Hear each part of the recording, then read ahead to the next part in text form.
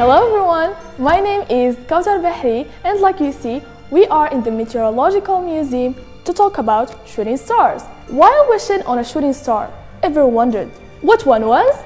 A shooting star is a meteorite.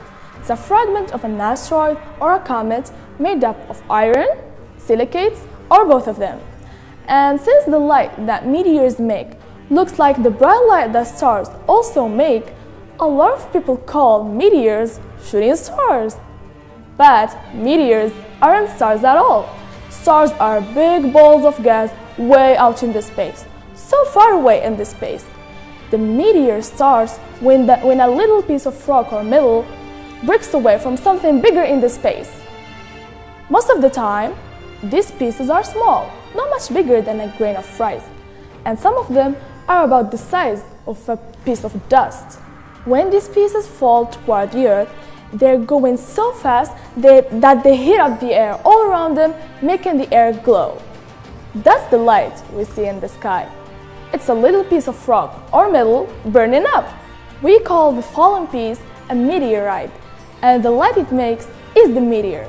When the meteorite is completely burned, the light disappears, so the meteor is gone. But when the meteorite gets bigger, it becomes an asteroid. And here we have a fragment of an asteroid. It's a solar system body that orbits the sun, and it's also made of rock and metal.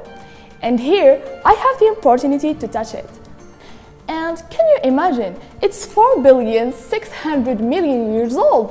Wow! Some of them hit the Earth in the past, and one of them was the reason why dinosaurs extincted. That's why asteroids pose a threat to the Earth.